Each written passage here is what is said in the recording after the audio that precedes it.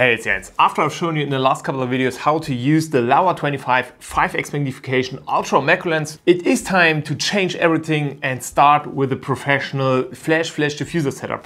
Therefore, I have ordered the new Popeshield, which is especially designed for this specific lens. As you can see, I'm still using the ring light I've shown you in the last video because this is really awesome for pre-focusing. When you've seen my older macro videos where I've used the 90mm 1:1 macro lens of Sony, you'll probably notice that this setup looks a little different because this rooftop I normally use is a lot shorter. The adapter, which normally is placed onto the front of the lens, is a little bigger. It got a new adapter which the lens can be put through to make it a lot easier to get very close without the diffuser, the roof touching anything. With the new setup, I'm able to shoot at very short shutter speed, which is very important because this lens has no optical image stabilization while keeping the ISO at 100. So it's time to take a closer look on this specific setup and the changes Popeshield did, and then we're gonna shoot some macro outside and do some real world testing.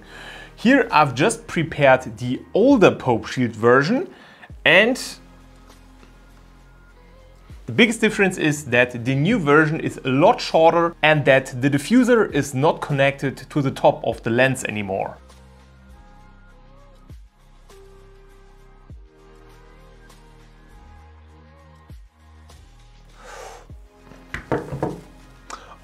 Okay, let's do it.